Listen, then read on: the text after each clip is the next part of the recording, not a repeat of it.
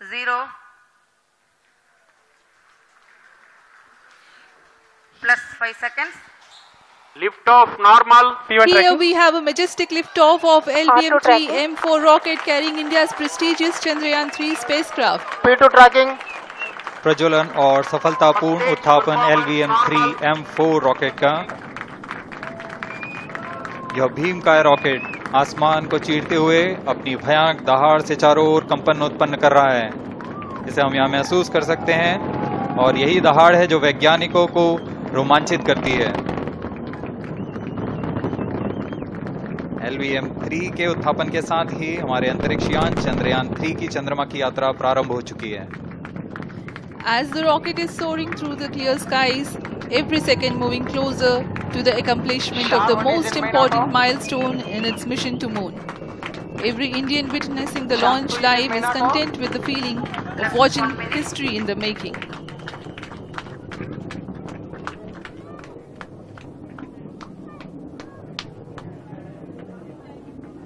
चंद्रमा की सतह पर अपना छाप छोड़ने के लिए चंद्रयान 3 अपने मिशन को पूरा करने निकल चुका है। वर्तमान में दोनों S-200 स्टेप ऑन बूस्टर सामान निष्पादन करते हुए अपनी निर्दिष्ट कक्षा की ओर बढ़ रहे हैं।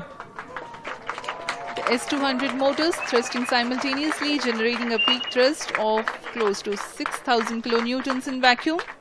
They are made of HTPB-based solid propellant. 204.5 tons in each strap-on.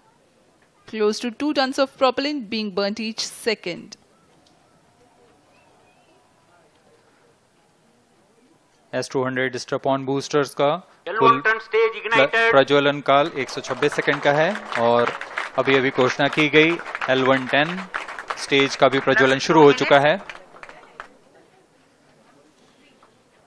Apart from the strap-ons, the core stage has also commenced its operation.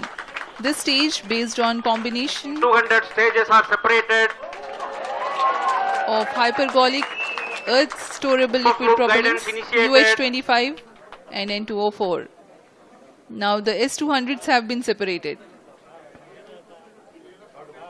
घटनाक्रम के अनुसार